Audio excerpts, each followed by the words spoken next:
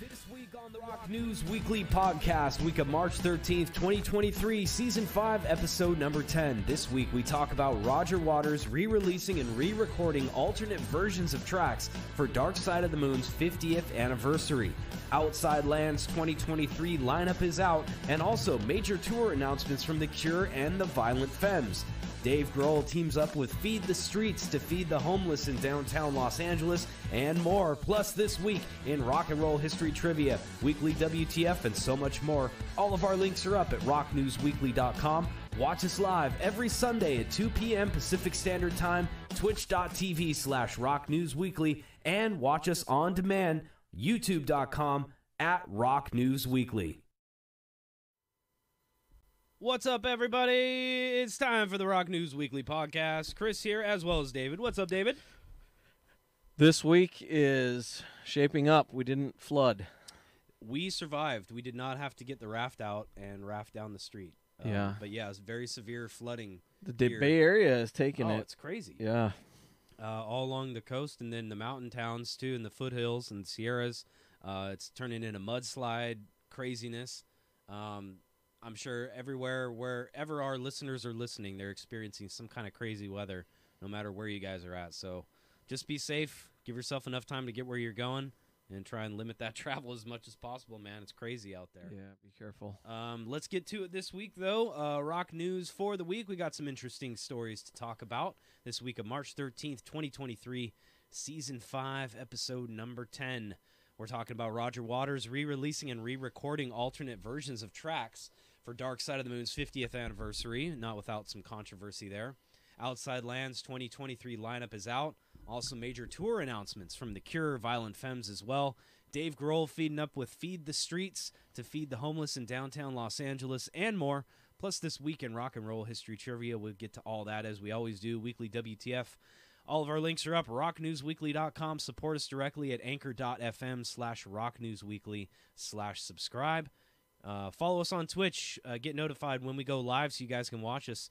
Twitch.tv/rocknewsweekly. Of course, Instagram, Facebook, Twitter, YouTube, all at Rock News Weekly on multiple platforms, including Amazon, Audible, Spotify, all that cool stuff. All right, let's get to the tour news this week.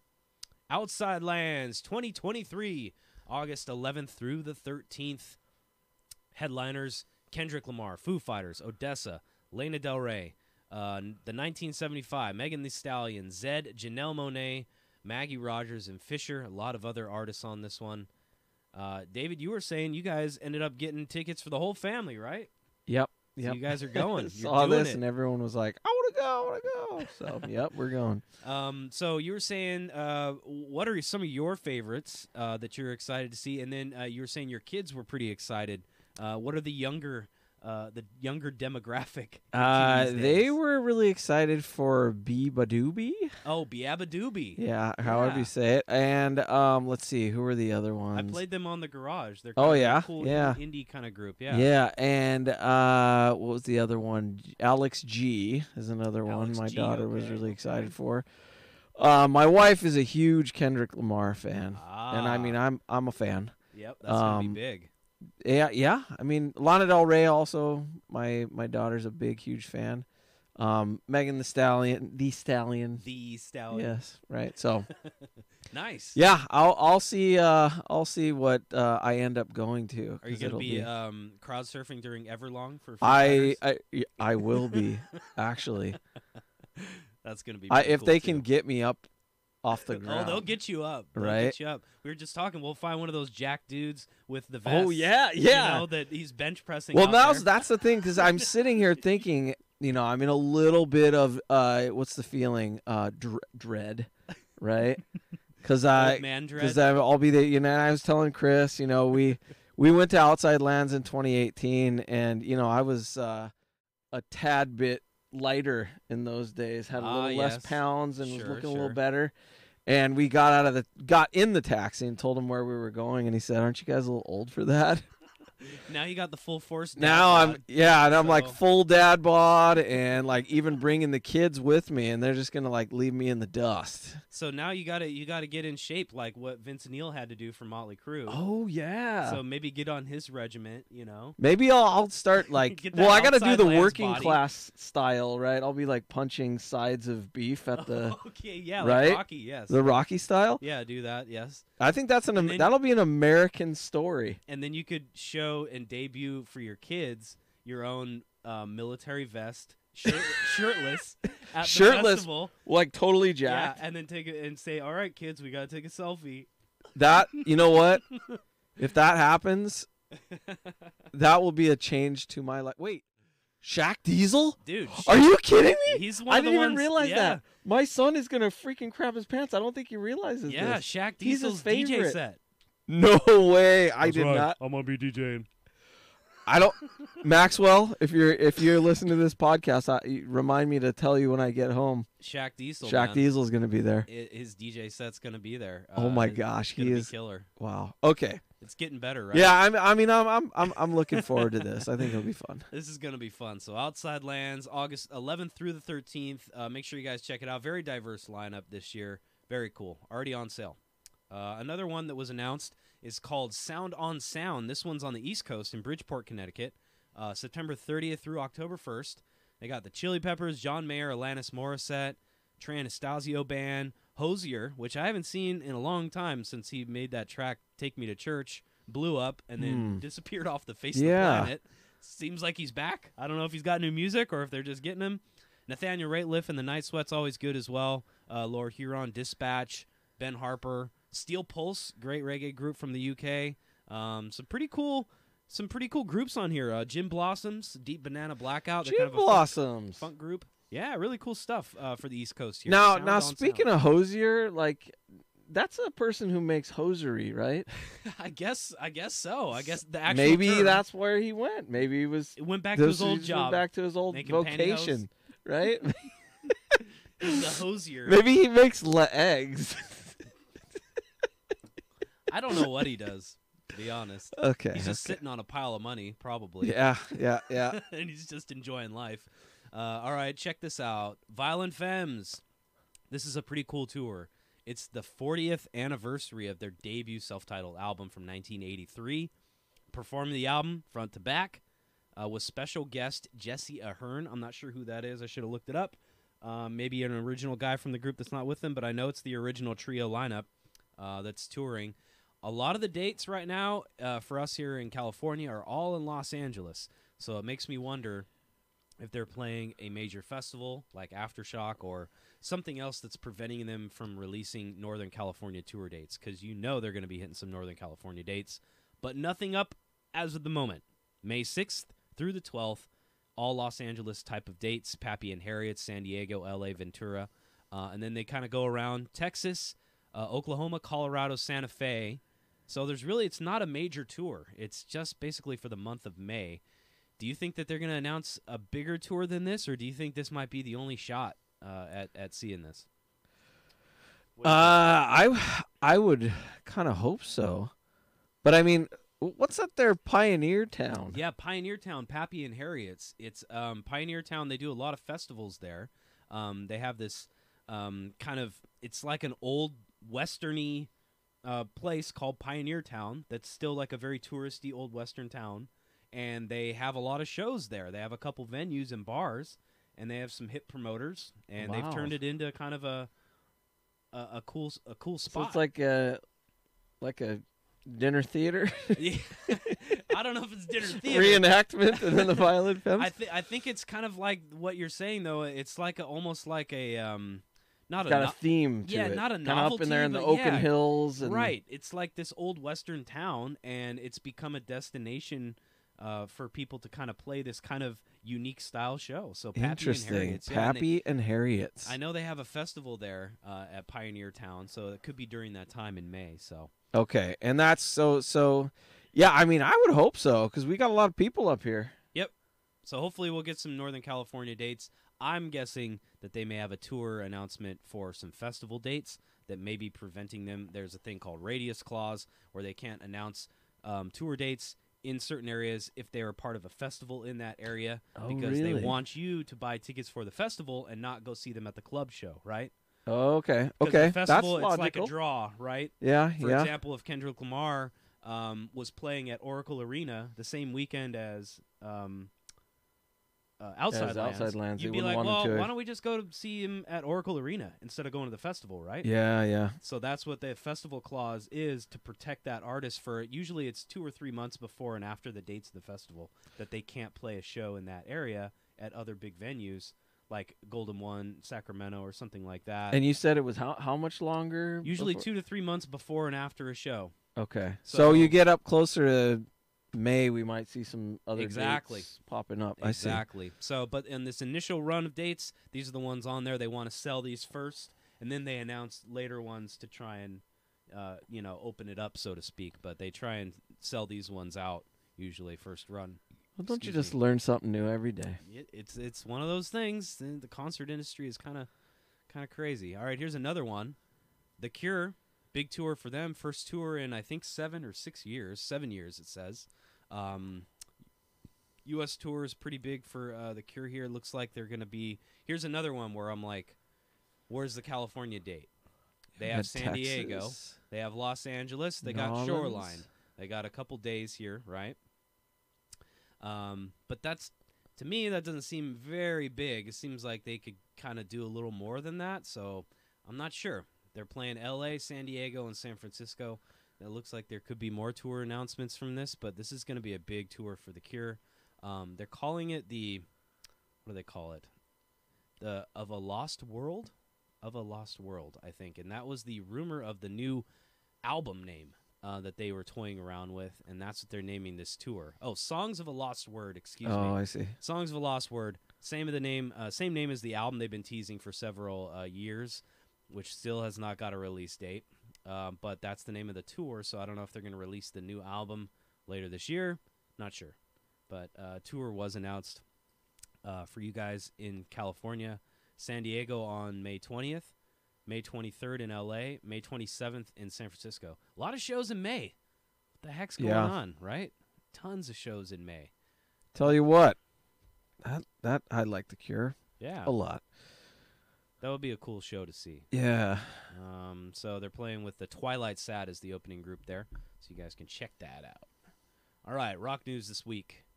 Roger Waters, always controversial, ever at odds with his former band members in Pink Floyd, shared a sample of music from his controversial re-recording of the classic rock act's Dark Side of the Moon with an in-studio excerpt of his new version of Us and Them. We're going to listen to it here in a second.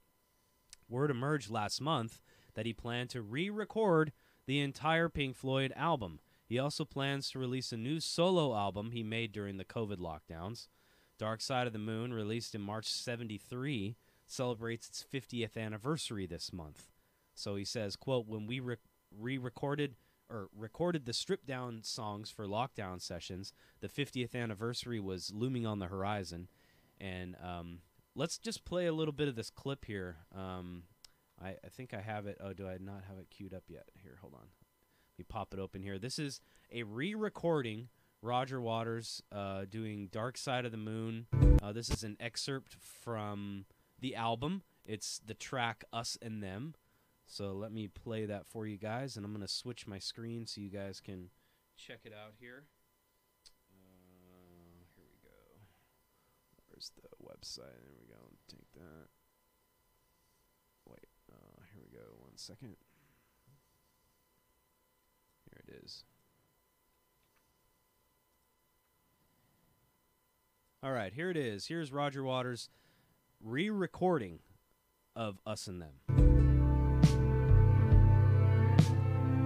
Just a little excerpt. God only knows it's not what we would choose to do.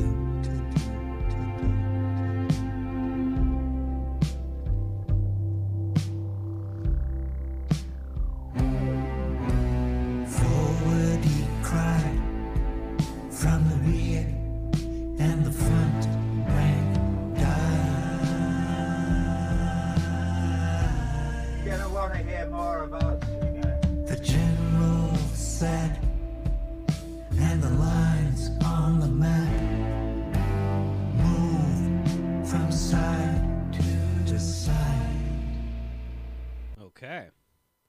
So there you go. David, what are your first impressions hearing that kind of re-recording? Mesmerizing. It does sound very good, right? Yeah. What do you think of that whole kind of thing of re-recording an official release, though, of an album that you guys did together? You guys are at odds as a band, and now one of you is going back to that work, even though it is the 50th anniversary, and it's a fitting time to do that. Two things I'm thinking. Did he have this in his mindset kind of all along? I can't wait to re-record that album the way that I want to do it, just because of Roger Waters' kind of controlling nature with Floyd. Or do you think it came from, like what he's trying to say, a place of honesty where, as an old man, he's looking back, wanting to do that album maybe a little more justice, highlight some of the stuff on the album a little differently? What do you think? You know, I got a lot of respect for Roger Waters in different ways. But, you know, in terms of the intergroup dynamic, I do think that seems a little bit unfair. You know, and especially not to have them involved in any way, right? Yeah. He didn't involve David Gilmour or Richard Wright into the process. He says, quote, "It's a way for the 79-year-old man to look back across an intervening 50 years into the eyes of a 29-year-old and say, to quote a poem of mine about my father, we did our best, we kept his trust, our dad would have been proud of us. And also it is a way for me to honor a recording that Nick, Rick, and Dave and I have every right to be proud of." End quote. However, controversy surrounds it because it was re-recorded without help or knowledge from David Gilmour and Nick Mason, both still alive, both still very musical.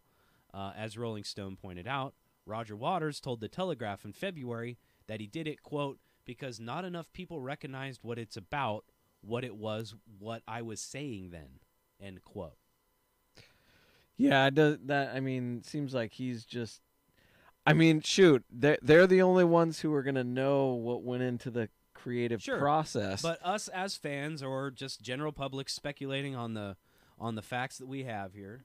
That does seem a little self-serving, you know. It's it like, kind of does. But I mean, shoot, he's someone who's very, very committed to his like politics and his vision. Yeah. So I mean, for better or for worse. I mean, it's like, it's a little self-serving, but what do you expect from an artist? Like, you know, that's kind of the way it goes. Like these great artists are uncompromising. Yeah, right? Very much so. Very much so. So, I mean, yeah, I guess it is that way, but, you know, the original... I wish I cared that much about something that I was doing. I'll go back to my dissertation and rewrite it. Right, 50 years later. Yeah, 50 years later. I don't Something think that no one ever read. Yeah, I don't think they they didn't get the point, yeah, right? So let me make this a little more clear for you guys. No, well, it's both versions are going to be out there soon enough, so I'm sure we'll see that full release in a week or so. Okay, so to come back to this story, we had a little more info that was revealed, and I think it's starting to build up to something like what you, David, originally were kind of like, I think something fishy is going on. I am a prophet. Well, you had that instinctual feeling like something's not right. They didn't get hacked. You're like, come on. It just seems weird. It seems weird, right? So this photo showed up on their website that says, "Time to go touch some grass." And people were like, what the heck is that? Yeah, what does that even mean? It started this last weekend when they were quote-unquote hacked, Avenged Sevenfold. Is that a cannabis reference? It could be. Fake cancellations for festivals were posted. There was a deep fake AI replicant of vocalist M. Shadows. And he actually got onto the band's official podcast to read off a false statement as a deep fake AI bot. So that was kind of crazy. And then they responded that none of what anyone was seeing was true. Eventually listed this statement, which we reported last week, that said our accounts were compromised, our festival appearance have not been canceled, and we were kind of speculating, like, did someone actually maybe get drunk and go in there and just be like, this is all bullshit. I don't want to do that. Or is it part of maybe a more elaborate ruse here that I think maybe they're trying to make it seem like they were hacked, and it could be part of either an album release or a tour announcement thing. So the plot thickens. The games really began when this hacker revealed themselves to be this guy called Libad5343. He took a picture of himself logged in to Avenged Sevenfold's accounts, right? And then this Twitter account for Avenged Sevenfold had this picture that posted up on the Ritz, which is it's a very weird venue. So they got these coordinates, right? They were posted to the Avenged Sevenfold Discord account. Remember last week where they're like, follow us on our Discord for all the activity, right? So it seemed like they pushed everybody to the Discord, and then this popped up, these coordinates on the Discord. So fans looked up these coordinates, and it figured out that it leads to a venue in San Jose called the Ritz. It's a funky little venue. One of the fans actually went out there and took a picture of it, and on the front, on the marquee, it says Libad 5343 presents Nobody. And so everybody's like, what's going on there? And then on the Avenged Sevenfold website, there's some kind of thing about Nobody. Apparently, Nobody Seeks Misdirection is from the studio's Reddit bio for Avenged Sevenfold. And so they're saying that maybe this might be tied into the new album, some kind of a tour. We don't know, but Redditors are trying to figure it out. And they figured out that it said something about meeting at midnight on Monday. But nothing happened this past Monday, so we don't know what's going on. So it's not necessarily like what was that, Joaquin Phoenix, I'm still here, whatever. Right. He turned it into a rapper. Yeah, not exactly. Elaborate. It's not materializing just yet. Not that elaborate, not that cool yet. I hope it turns out to be something cool and not lame, but it does seem they had it all elaborate. planned and then they forgot, right? We were supposed to. Oh, dang it! Yeah, we were supposed to play at the Ritz and we never did. I don't know. Who knows? We'll find out. Okay, so let's move on to some more news. Which this one brings up a bigger picture that I kind of want to talk about. That there's a lot of bands like this. Sadly, I'm not. I'll just say it. I'll be honest. I'm not a huge fan of this band, Godsmack. I've never been a fan. I think they're just like a very kind of generic, goofy rock and roll band. Like they have very cheesy, stupid songs about like kicking ass and whatever, I feel like Godsmack was in a space of my life when that's the only thing that it was to me. It was just like, what is this? You remember? It reminds me of like Creed or something. Yeah, that type of rock and roll. That was in the early 2000s. Yeah. It was just like it had its moment, right? They were cool at that time. And now they're trying to tour the rest of the world besides the United States. They had to recently cancel a tour in South America due to lack of ticket sales. They tried to just do 3 dates. Bummer. In Chile, Argentina, and Brazil, and they had to cancel it. And then they were asked in this new interview, could they do Australia?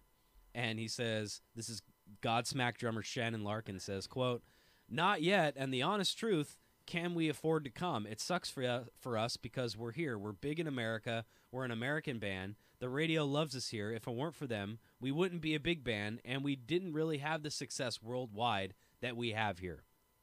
End quote.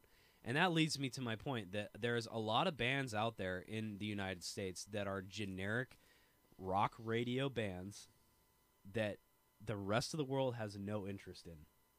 That's like the sad truth, Like there may be a small section of people that want to go see Godsmack in South America, but not enough to sell 3 dates at these places and warrant a tour down there. So do you think it's something like, it's almost like, I feel like sometimes like we're fooling ourselves with some of these bands that they get on the radio, you hear them on the radio, you think they're big.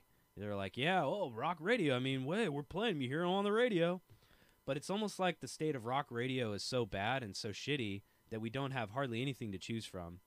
That when a band like that does come out with a single, it automatically gets on the charts. It automatically gets radio play. Oh, Godsmack's got a new single? Oh, okay. Yeah. Five Finger Death Punch's got a new single? Oh, yeah, put it on there. And it's all shit. They're all, like, bullshit songs that if you tried to play them overseas or whatever, people are like, this is, what is this, Yeah. It doesn't hold water.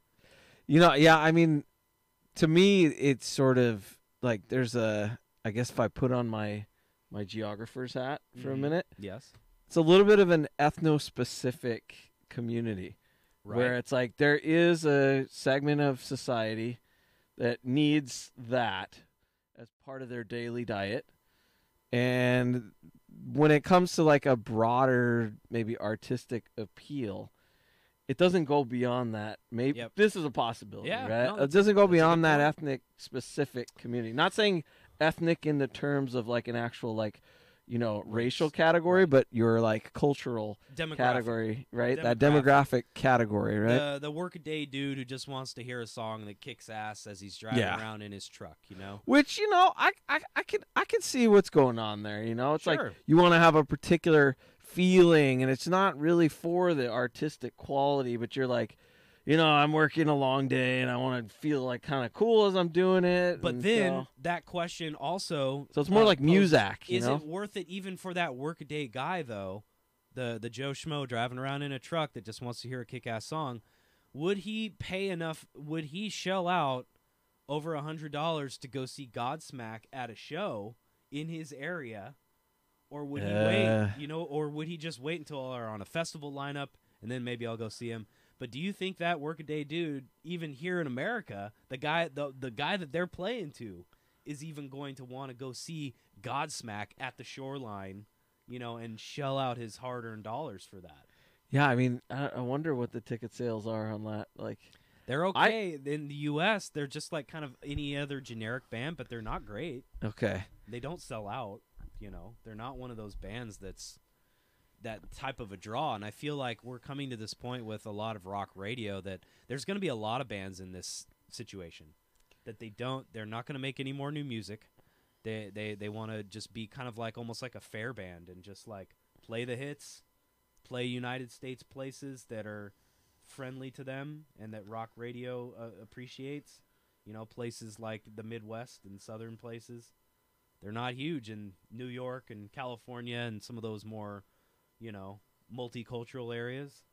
They're really popular in that kind of the bread belt of America or whatever you call it, right? Yeah, the Midwest. They're one of those groups, you know. So anyway, there you go. Yeah, I could see that. Godsmack not touring overseas due to lack of ticket sales. All right, we got an update from Travis Barker. Check out his surgery, kind of like a big W zigzag scar on his... It's a win. Yeah. It's a W. On his left pinky finger there. He's doing okay. He's got to go through recovery here. And Blink-182 has tour dates lined up for May still. So I don't see how they're going to be able to do that in time, to be honest. No, are they still going to go down to South America? Nope, they canceled that tour.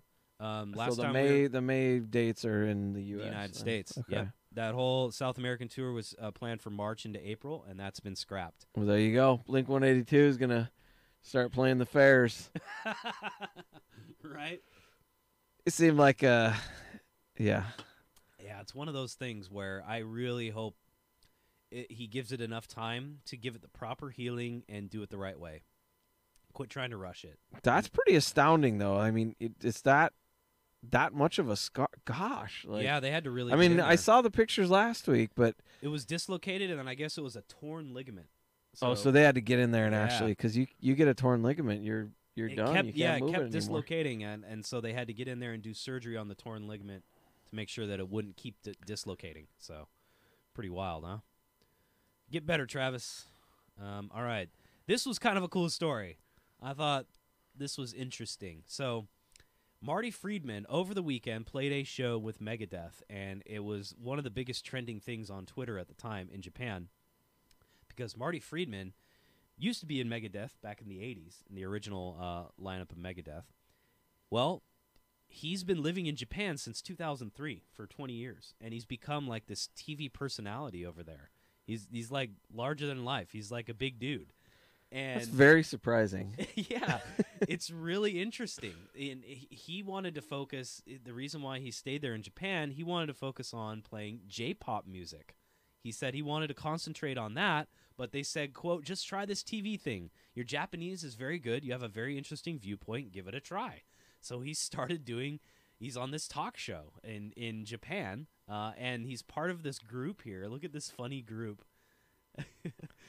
It's like oh my! It's like a variety show. Yeah, it's like a variety show with their own rock band, and he's the guitar player in the rock band, and they have this whole campaign and all these advertisements and everything, and he's become this huge celebrity over there. I gotta say that's a little bit of a step up, Right?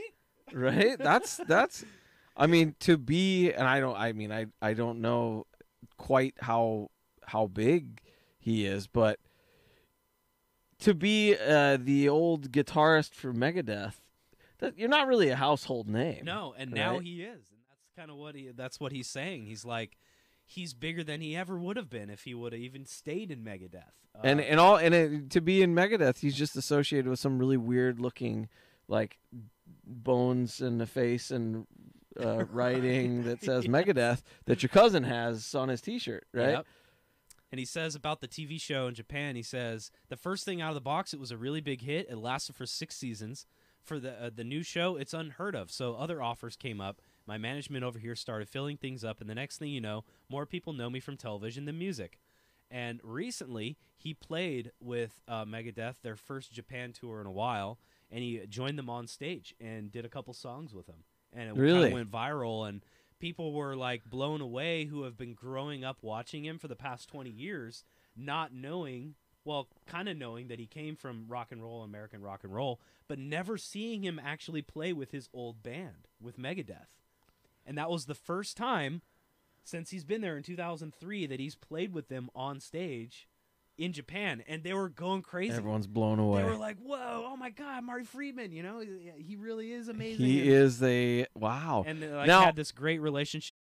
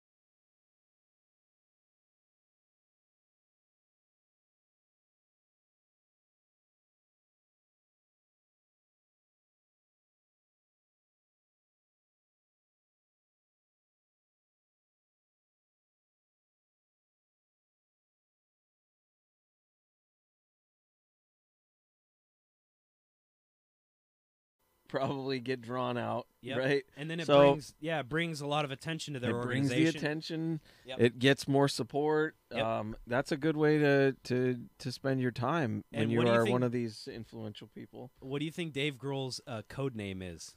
He has a code name that they use for Dave Grohl on text that I guess he uses as a code name. What do you think his code name is? I'll give you a hint. It has the eagle. no. It has his initials, DG. DG. So if you had to guess for a code name for Dave, DG. Doggy Dave. Doggy Dave, Dulce and Gabbana. Dulce and Gabbana. DG. Dulce and Gabbana. Yep, that's about right. Isn't that funny? D and G. Got the note D and G. Yeah, code name. That's what he has on his satchel. Right. Pretty awesome. So Dave Grohl, man, just a badass dude. All right, let's get to some birthdays this week. How about it? Birthday time.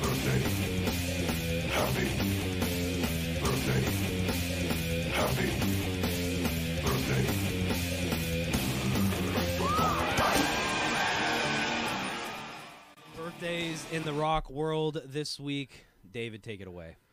Tom Scholz, multi-instrumentalist and producer of the band Boston, is 76.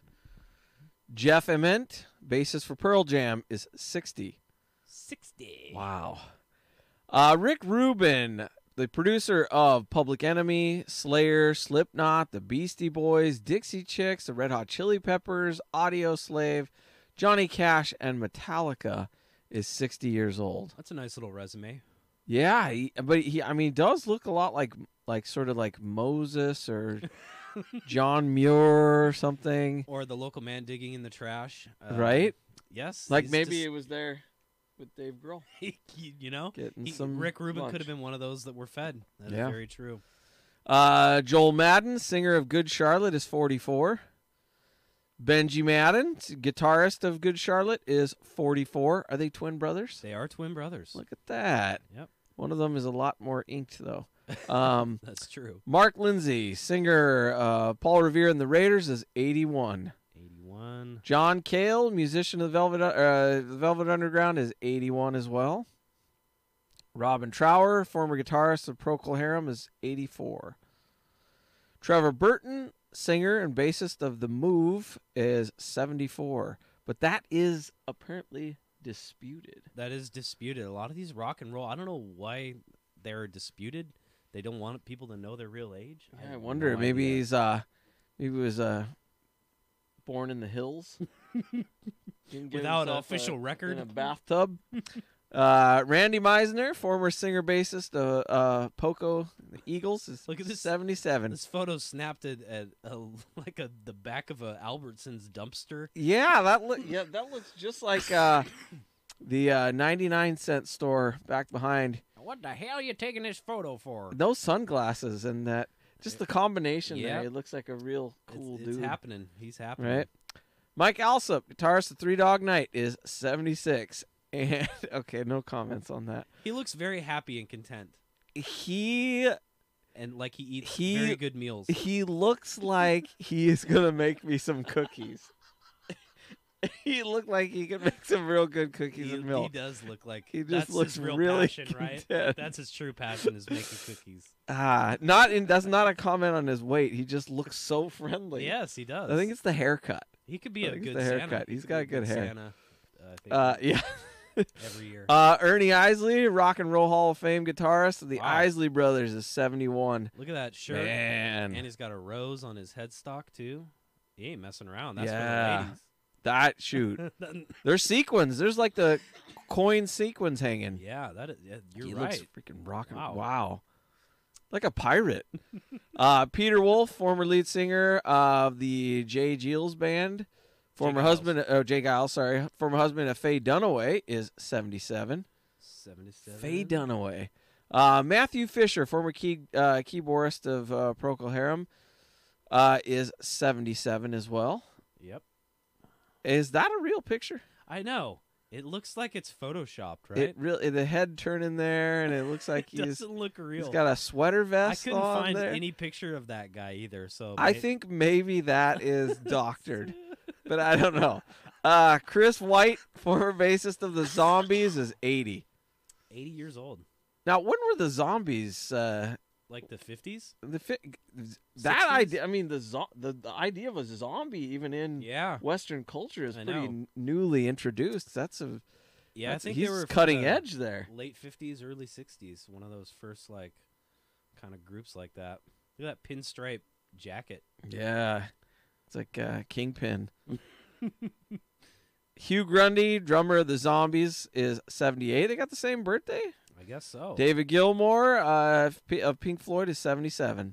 77. I think this is the last one. Yep. All right. Time for some trivia, guys. In rock and roll history, trivia. Okay. Time for some trivia.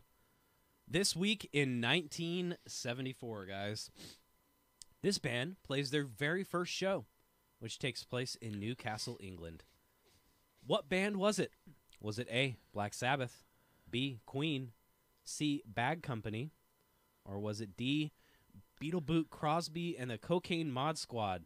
David Crosby fully naked on stage wearing just thin English leather boots, freebasing cocaine from a broken light bulb while staring ominously at the crowd in silence.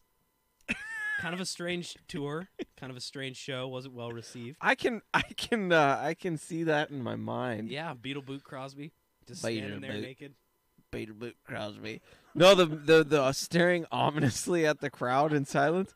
Was that the you showed a picture of him a few weeks ago, and Yeah. it was terrifying. It could Okay. have been from that show. It could have been. I'm thinking it maybe, but I don't remember seeing like any swinging scrotum or anything. All You right. could have blocked it out. You know, you could have. Yeah, blocked maybe. out Yeah, that you know. traumatic memory. Okay, let me tell you. I just on that subject before we get to this answer here. Blocking out memories is a real thing, Yeah. man. Yeah. I had a recollection, probably like 10 years ago, that I was on a girls' softball team when I was like 8 years old. Wow. And I was like, Mom, Dad, why do I keep having these memories of like cute little girls playing softball all around me? And they're like, well, we wanted you to learn how to. We didn't want you on a t-ball team because we wanted you to have a slow pitch opportunity so you can hit the ball in the air. And I blocked it out. I think it was like so disturbing to me that Right. I was on a girls' softball team. That's one of those things in life. That's why I hit them homers. Right. All right. Okay, let's What do you see. think? Do I get a do I Yeah, get a yeah. guess? Okay, let's see. 1974, Yep, 74. and it was in Newcastle, England. I'm gonna go with Queen. Queen. Yeah. All right. All these active bands around that time. Turns out it was Bad Company, though. Bad Company playing their very first Okey-dokey. show in Newcastle, England this week in 1974. Bad Company. From their Looking album good. Bad Company, from the single Bad Company. All right. So, let's move on to some more trivia. We got a bonus trivia question for you here. This week in 1973, David, this musician pled guilty to charges of growing marijuana outside his Scottish countryside farm and was fined a whopping $240. He claimed he didn't know the seeds would grow. Yeah, right. Who was it? Was it A, Ozzy Osbourne, B, Paul McCartney, C, Jimmy Page, or was it D, Scottish satyr Crosby? David Crosby as a half-goat, half-man Scottish satyr with a pan flute, playing the local hill tunes of his fellow wooden creatures, frolicking in the moors of Scotland.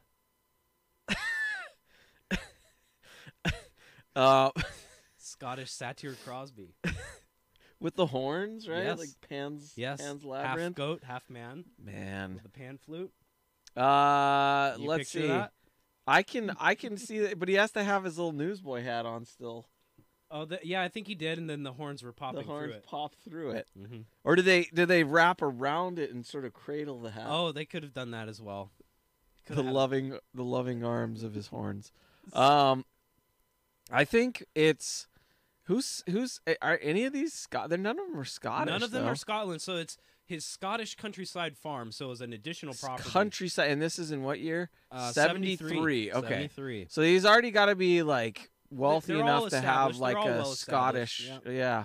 Yep. What do you think? Let's go with Jimmy Page. Jimmy Page. Not Scottish Satyr Crosby. It's actually Paul McCartney. It's always McCartney. Paul Last McCartney. time that happened to me last time. time. I know. He's just a little rapscallion. Ooh, I like that. Look at his home His little Scottish. That's the home in question. And I mean, come on. You could do with some. Who the hell cares if he's Yeah, I growing mean, a couple really. little plants out there? You could do with some plants. All he's got is grass. I know. You Looks need pretty some bad. real grass. Yeah, right. Man. All right. You ready for some new rock and metal Okay, album here we go. releases? Okay.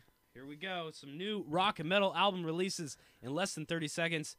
David, take it away. The Atomic, and I quote, Bitch Wax, live at Freak Valley Fest. The Banishment, Machine and Bone, Blackmore's Night, Shadow of the Moon, 25th Anniversary Edition, Demons Down, I Stand, Duel, live at Hellfest, Accelerate, Arrival, For the Fallen Dreams, Gora, The Orb, Judiciary, Flesh and Blood, Lala Ijala, and Albert Witchfinder, Ordeal and Triumph, Nano War and Steel, Dislike the False Metal, Otherwise, Gazduillionaire, Periphery V, Zent is not a genre, Roadrunner United, the All-Star Sessions re-release, Roadrunner United, the concert, Seven Crystal Wonderland, Suicide... Oh, I almost made it. Almost. Suicide Silence, Remember You Must Die, and Unfelled, Fall of Endless Perdition.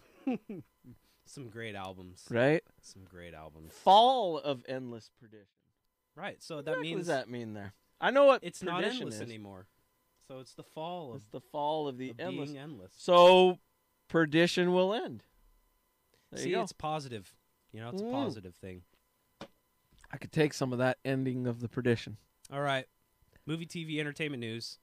TikTok being targeted. New bipartisan bill going to give the federal government the power to ban the use of TikTok in the U.S. Look at that. Oh, that's okay. No problem. What do you think about this? They've been talking about this for a while now. TikTok's owned by a Chinese company. There have been concerns about its collection, possible uses of data on its users.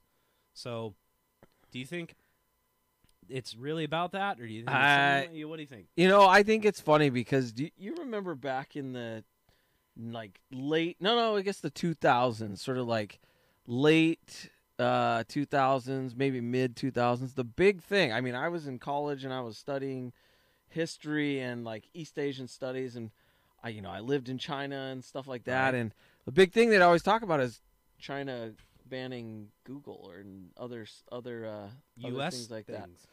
So, I mean, there is a little bit of irony here. I mean, obviously, China is a different sort of authoritarian than we are. Yep. But gosh, it's sort of interesting. I see this, and without going too far along the road to talk about this, but I see this as sort of the U.S. is shaping up to get some war hysteria. Mm-hmm. I think that there's Using a TikTok threat, as that. right? That's our big thing right now is, obviously we've got Russia doing their imperial project in the Ukraine, and, it's crappy. But it's all kind of, it's all seen in light of the relationship between Russia and China. And, Russia's kind of energy demand, or China's energy demands being met by Russia. And then we can see a little weakness here, right? Yep. We've got this space open because China's tech sector is really competitive with the United States tech sector. Very and I much think so. that's our value-added industry. That's the one that we earn a lot of our money with. So, I think that it could happen. People looked at it as a joke, but I mean, a lot of those things that Trump was doing during his administration, Biden's more or less kind of fallen in line. Playing right along with They're like, okay, yeah, we'll do the anti-China stuff. So Very much so. We'll Quickly see how change. it goes. I don't see anybody not using it. I don't see how they would really ban it. I guess take it off of the app marketplace. Yeah. I mean, what's so bad about TikTok? It's not a balloon. Right? Very true. It's not a weather balloon. It's not a weather balloon. All right, this was kind of crazy. Did you hear about this crazy train derailment in Greece? It was their deadliest train disaster ever. Yeah, I heard about 57 people died, and the station master is accused of negligent homicide. He was jailed. The prime minister apologized and all this, but it was pretty bad. An examining magistrate, prosecutor, agreed that multiple counts of homicide causing 57 people, many of them in their teens and 20s, were killed when a northbound passenger train It's a head-on, and right? a southbound freight train collided. Yeah, Man. so there's really no excuse for that type of stuff if you're the one running those trains, and that type of thing seems like just very negligent and horrible. And I mean, I kind of wonder on this. Like, I don't know. I haven't read up enough on this, but it's sort of like, the thing in Ohio, yeah, in East Palestine, the big complaint, really coming from the train workers is that this sort of thing was bound to happen because derailments happen all the time. Trains are too heavy. There's not enough people managing them. They're using this precision scheduling so that they can work the people as much as they possibly can. And so the derailments happen all the time, but then this sort of thing is just so tragic that, I mean, I don't know. I don't know exactly what happened here, but I sometimes feel a little skeptical or a little bit suspicious that this guy who is the train, the what does it say? The station master. The station master is taking all the blame, but in some cases, is is he overworked? Like, is there a lot more going? I mean, I don't know. I really don't know this story. Good point, man. But I mean, that's the thing. I think we often go, hey, those folks, they just should have been doing their job. But I know Greece, I mean, they're going through a period of time where the country is in debt to foreign banks, and they've had to struggle through and cut back on all their different pensions that were promised to people. They're not getting them. You know, it's like it's illegal according to their country's laws, but the banks must be paid. And that could take a toll on morale, stress, working more hours, all those things like what you're saying. That who knows what the real. Hopefully they do some investigation, figure it out. Regardless. It could be the guy was just not doing his job. Yeah, maybe don't really know, but it could have just totally but who knows, right? Just very tragic all around. All right, this was crazy. This new black mold, they're calling it Whiskey Fungus. Oh yeah, and I thought that was a pretty cool name for a band, Whiskey Fungus. Oh, would you call it? This Whiskey Fungus has been covering homes, cars, and even trees near the Jack Daniels distillery in Lynchburg, Tennessee. Look at how thick it's getting. And it makes people says, quote, "We are going to look like Jurassic Park." Couple sues and blames Jack Daniels for whiskey fungus near warehouses. So it's this big black fungus that's like coming from the vapors from the whiskey barrels. Vapor. So it's not like people walk up to you and then breathe into your mouth. No. None of that. It's apparently from the brewing process in Lynchburg. These huge, gigantic whiskey barrels are brewing this fungus that's getting out into the community that's surrounding and all the locals that are by this. Wow. Brewery. They've had to power wash their homes to get rid of it, and so that now this couple's suing the company Jack Daniels, and they had the statement here, quote, "Could it be a nuisance?" A Jack Daniels rep said, "Yeah, sure. It can be easily remedied by having it washed off." End quote. So it sounds like they're really, just being like, screw you, being a bitch about it. They're like, no, Jack Daniels rep. Yeah, you can just wash it off. Sure, it's bad, but you can wash it off. But I mean, look at that. But that's the MO, man. That's the externalities that you put on society and then get profit. This big corporate America right in the middle of this community, just like, just wash it off. Why don't you just wash it off, you black fungus, you snowflake? That's probably getting in their lungs too. I mean, no one's talking about the health concerns here. like black fungus is horrible. Like, and no matter what form it's in, right? Oh yeah. Well, I mean, that's gosh. God. That is just rotten. Yeah, pretty. And then Jack Daniels to give him that kind of a response, right? Gosh. Just washed it off. Give me a free pressure washer. Yeah, we'll give you all free. Why don't you pressure come washers. wash it off then? Yeah. Isn't that crazy? All right. This is a shocking, scary kind of story. Man dies of brain-eating amoeba after rinsing sinuses with tap water. This was in Florida, of course. Freaking Florida. Unidentified man did this Florida daily. man. Sorry, that was Florida Man is a great name for a band as well. I should not be saying that in this case, but yeah, so I guess he did this daily for many years using unboiled tap water. Say that the source was a brain-eating amoeba, and this is the first case ever reported in the U.S. during the winter. I will say that I have very vivid memories of my dad washing his nose this way growing up. He would be underneath the sink, and he would cup the water and kind of do a little inhale. Inhale and exhale and blow his nose with it. Your father's He's living on the wild side. He's the proto neti pot man. My God. And after watching this, though, I don't think I ever want to do anything like that.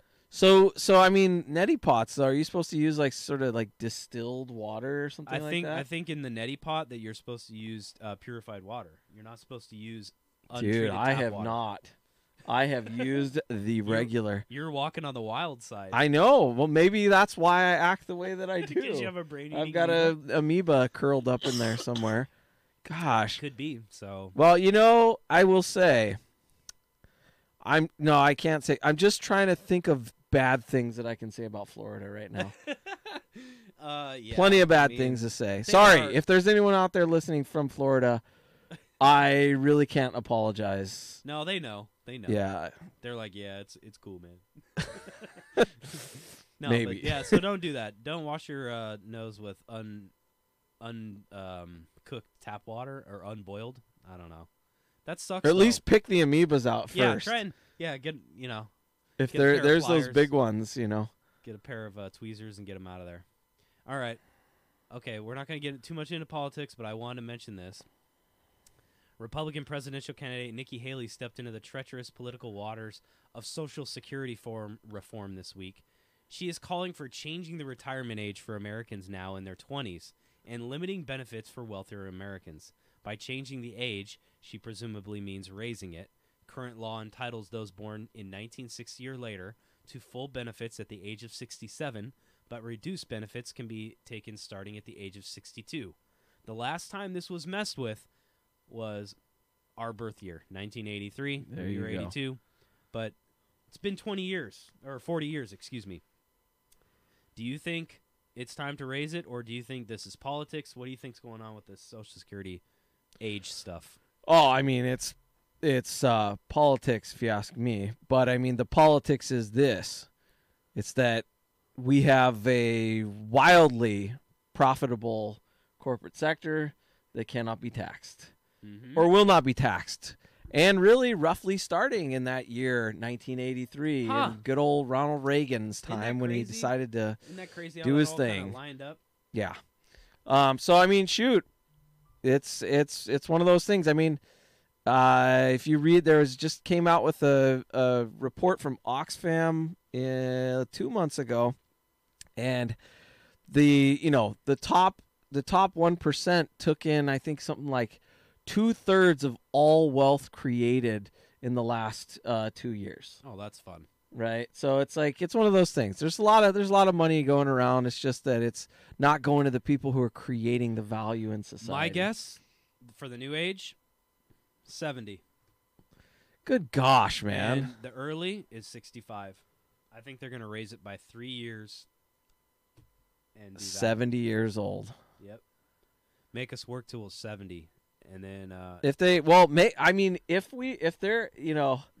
the robots aren't doing their jobs by then, at least we'll have a job at 70. Right? That'll be good. Yeah, something to look forward to in 30 years from now if I'm not fucking dead from some other crazy circumstance. Maybe from an amoeba. If I don't get a brain-eating amoeba from you got to go to move to out. Florida. I'll get my what is it like? You get 70% of what you made or something. Yeah, something really shitty. It's all chuckles today, Chris.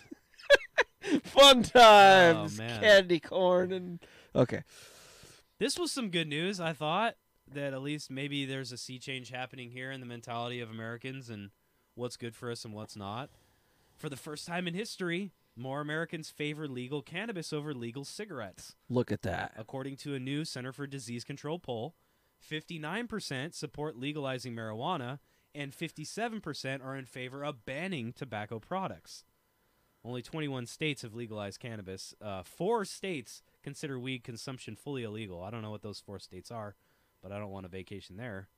Probably Utah, maybe Florida. I know Alabama. Alabama, Probably. Mississippi. Something like that. One of those places that has a infant mortality rate the same as Sri Lanka.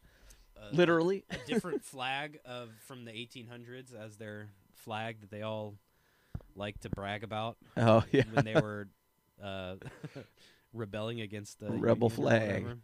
Anyway, what do you think of this just as a general type of thing? Do you think, I'm not saying necessarily marijuana is definitely any better than tobacco in some in regards. I guess it may have some medical benefits, but I do like the fact that we're finally starting to get the idea of eliminating tobacco.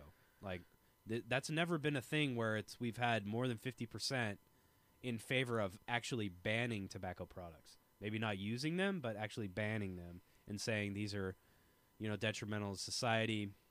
They're causing a huge drain on our healthcare system. I remember one of the examples that I always like to think of and use when I went to Canada in 2004. This was back then 20 years ago. They are very ahead of the curve in that regard, that they had all of their prices for alcohol and tobacco was like double what we were paying at the time, right? Like, so I remember in 2004, a pack of cigarettes in Canada cost like $8, $9, $10, which was crazy. In California at that time in 2004, it was just up to maybe 3 or 4, maybe 5 at the most. Okay. And that was a big deal, right? But the reason why it was double in Canada at the time was because all of the proceeds from the sales of liquor and tobacco went directly into the healthcare system. So everybody that was using it for emphysema, lung cancer, liver cirrhosis, all those problems that you're actually using your healthcare system for, it was being funded by the people who were doing that to themselves. Oh. And I really like that idea, even though it kind of screws you. If you're trying to have a good time, smoking and drinking, you're going to pay double the amount, but it's because there's free healthcare in that country, and all the people, the majority of them that are using the healthcare system, it's because they were using those products, tobacco or alcohol, and that's why it costs double, because that double the cost is being pushed into the healthcare system. I think there's something to that sort of strategy that is compelling. It's sort of like, during the last few big waves of COVID, where there are all those folks that were like not vaccinated, and they would end up clogging up the hospitals while other people were dying of heart attacks because they couldn't get in to see the doctor because it was so overwhelmed. Where you sort of attaching it to the behavior that's going to tax the social system, right, really does discourage that behavior. Yep, and it makes those people that kind of either don't want to participate or want to self-destruct being the ones that actually fund the public healthcare system the most. And it's very creative that way. And it's like, yeah, okay, if you don't want to, do this, you're still going to have to pay way more than you should because of that reason that you're wanting to do these things. Yeah, that is something to think about. The thing that I think is interesting about it is it does seem like a cultural change. It does. The idea of, marijuana being now more acceptable than cigarettes, it used to be that cannabis was more closely affiliated with minority groups and was therefore, stigmatized. Yep, and it was lumped in with all those Schedule 1 drugs, Yeah. like methamphetamine, That gets you in big trouble, yeah, even though it was nothing in any way similar to what the inherent uses or structure of cannabis. And Chris, so- are you whitewashing the reefer madness that's gripping our nation? Dude, I've always seen that as a smoker of cigarettes and cannabis. I see through kind of that whole thing, and I've seen it ever since the reefer madness days of propaganda from big tobacco. Big tobacco has really dominated our media space in a very subliminal and very sneaky way. Yeah. And they don't advertise. They can't advertise. Their cigarettes, right? So what they do is they attack the other stuff. They attack cannabis. They attack all these other things that are their competitors, so to speak, to paint them in a bad light. Whenever you're seeing these things about marijuana, I forgot my kid at soccer practice. I don't know what I'm doing. Paid for by big tobacco. Right. You won't see that necessarily in the black and white writing, but that's who's funding it, and that's who's pulling those strings, is to make it. They still have that angle, and they're still doing that. You'll see ads like that are either from big tobacco, or they're part of an initiative where cannabis actually has to do that to themselves. They have to have they have to show ads. They're required, yeah. Yes, it just like the way tobacco is now. But tobacco does it still in a very sneaky, stupid way. They try and do these commercials that are almost like a joke, or like a cartoon or a TV Ironic show. and and it doesn't really hit counterculture or something. It doesn't hit the points the way it should, and they know that. They know that they're making a commercial that's supposed to be like anti them, to make it trivialized, to make it seem like stupid, to where a smoker would be like, that's fucking stupid. That's stupid, man. And it just feeds right into their base mentality, right? Yeah, I mean, gosh, they're man. doing it.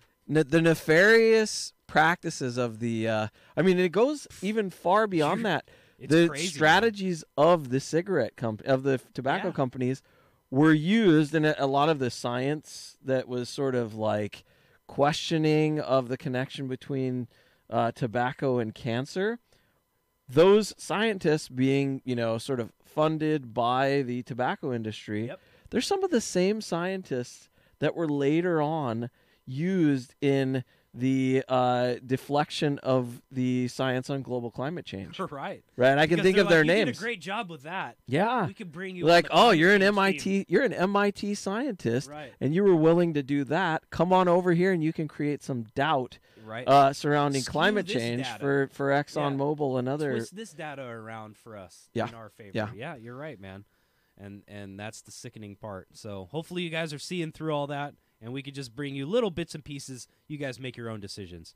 That's it for us this week. RockNewsWeekly.com for all the episode info, all of our socials at Rock News Weekly. Watch us live every Sunday, twitch.tv/RockNewsWeekly. On demand, youtube.com at Rock News Weekly. If you enjoyed our episode, however you're listening, please rate it. Please share it. Get the word out. We appreciate it. Help our algorithm out. And we'll see you guys next week, all right? Have a good one. Peace! See ya.